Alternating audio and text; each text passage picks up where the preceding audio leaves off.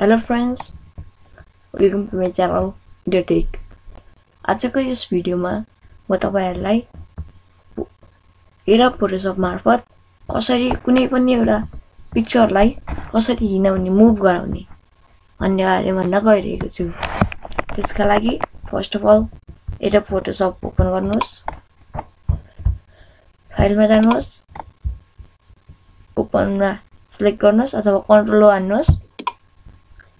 आफूले अब कुन फाइल मुभ गराउन मन लागेको छ त्यो फोटो अथवा केही त्यो सिलेक्ट गर्नुहोस्।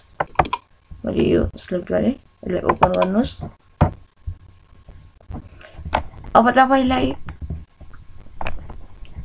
तपाईले सिलेक्ट गरेको डकुमेन्टको कति पार्ट मुभ गराउन मन लागेछ त्यसलाई चाहिँ यहाँ ल्यासो टुल लिनुहोस् र त्यसलाई चाहिँ काटेर त्यसरी सिलेक्ट गर्नुहोस्। ल मैले यति बक्स मुभ गराउन चाहन्छु, यो बक्स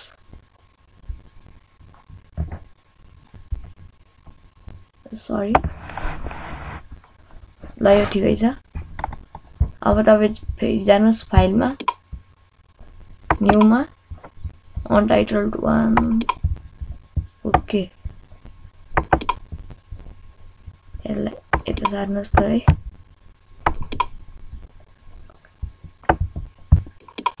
अब यसलाई मुभ टुल लिनुहोस् र यसलाई यता मुभ गराउनुहोस्। तपाईले देख्नुभयो हाम्रो यो फोटो यहाँ आइसकेको छ। मैले तपाईले मोडल मात्रै देखाउने हो, त्यही भएर मैले राम्रो लिइन। अब यसलाई इमेज रेडीमा ओपन गर्नुहोस्। ओपनिङ हुँदैछ, यहाँ देख्न सक्नुहुन्छ opening file in image ready. हाम्रो फाइल इमेज रेडीमा ओपन भइसक्यो।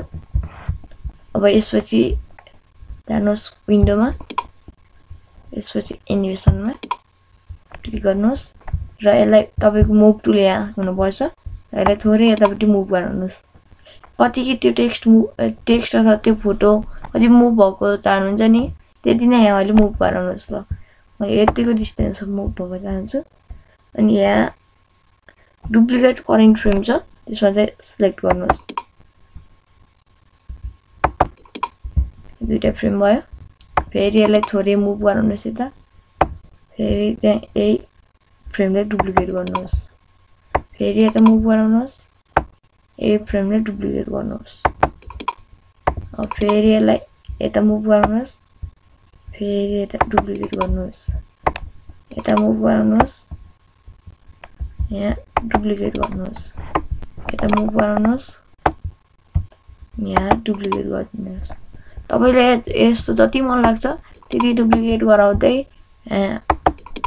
टेक्स्ट यो पिक्चरलाई मुभ गराउन सक्नुहुन्छ। तपाईले यो पिक्चरको ठाउँमा मान्छेको अथवा कुनै एनिमलहरु जे पनि ल्याएर मुभ गराउन सक्नुहुन्छ। ल यति बनाइसकेपछि एक दुईवटा थप हो।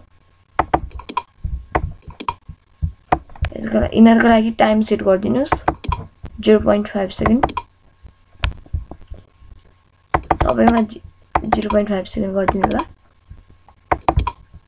तपाईले कतिको फास्ट बनाउन चाहनुहुन्छ त्यही अनुसार गर्नु। यदि तपाईले के टाइम 0 सेकेन्ड राख्नु भएन तपाईको एकदमै फास्ट चल्छ। त्यही भएर मैले यहाँ राम्रो देखाउनको लागि चाहिँ यहाँ पुरै चेन्ज गरे 0.5 सेकेन्ड।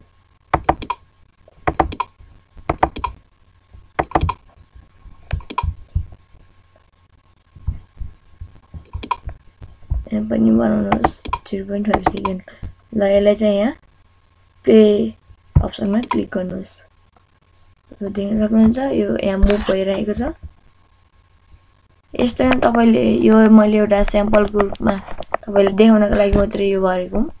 तपाईले चाहिँ अब मान्छेकै फोटो मान्छे हिँडेको पनि बनाउन सक्नुहुन्छ, एनिमलहरु हिँडेको पनि बनाउन सक्नुहुन्छ। र यो भइहाल्यो। अब फेरि यसलाई तपाईले सेभ गर्न पनि जान्नुपर्ने हुन्छ। फाइलमा जानुहोस्,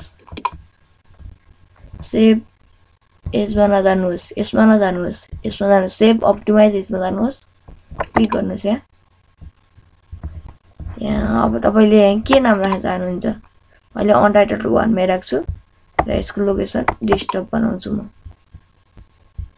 अनटाइटल्ड वान पहिले रहेछ म यसलाई र्यान्डमली टाइप गरिदिन्छु यसलाई सेभ गरिदिनुहोस् ल अब हेरौँ हाम्रो फाइल कस्तो भयो